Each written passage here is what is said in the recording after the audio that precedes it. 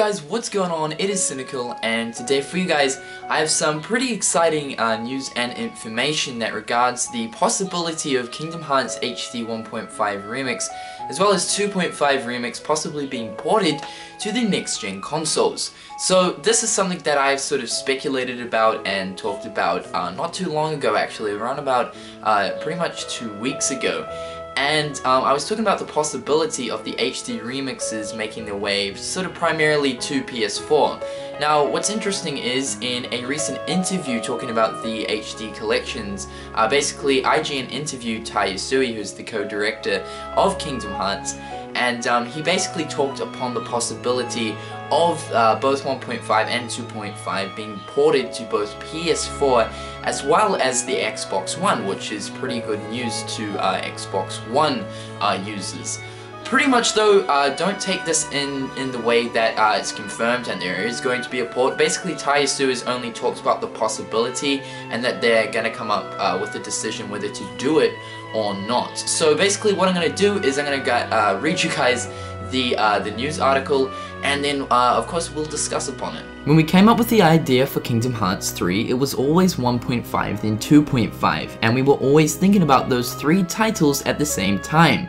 I think putting the games on PS4 is something we'll explore. We understand what our players want, so we will explore the possibility. I'm not making any announcements though, we can't make any announcements yet. But while Sony gamers would likely appreciate the refresher with Kingdom Hearts 3 heading to Xbox One, as well as PS4, arguably it's Xbox owners that need the early installments of the game more than anyone else.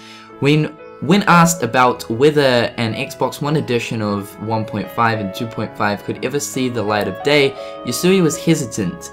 While the initial reasoning behind this was thought to be the initial exclusivity deal with Sony, it seems resources played just as much of a part.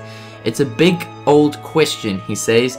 There's a lot of things we need to think of when we consider consoles. One of them is what our players want, so we will definitely consider that. But there's also schedule constraints, as we don't really want the development of Kingdom Hearts 3 going later, so we have to think about that. We'll consider all these things and come to a decision. So that is it, that's the news right there. So of course it's very exciting, the fact that pretty much Tai Yasui being, you know, he's pretty high up, he's got quite a high sort of role within Square Enix, and as far as decision making goes with Kingdom Hearts, he is quite high up there.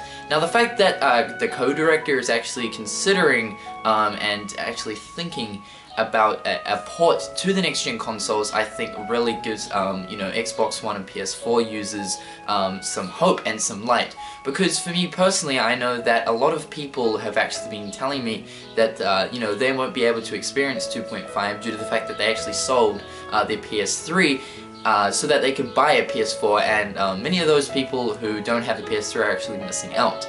But not only that, but like, what I think would be so good for this is it'd be so beneficial for Xbox users. The thing that they've talked about is the exclusivity sort of contract that they have with Sony. That would be a hard thing to bypass, and I think if anything were to stop Square Enix from sort of porting these over to the next gen consoles, specifically talking about Xbox, it would be that exclusivity contract. But of course things can be worked out, deals can be made, so I think the possibility of these ports coming over to the next gen consoles are very likely. Now when I did a discussion video talking about you know, ports to the next gen consoles, primarily for PS4, I was talking about pretty much possibly the games could, you know, they could sort of try and up the games so that they could run at, you know, 60 frames per second, sort of thing like that. Maybe a higher resolution upscale, just little things like that.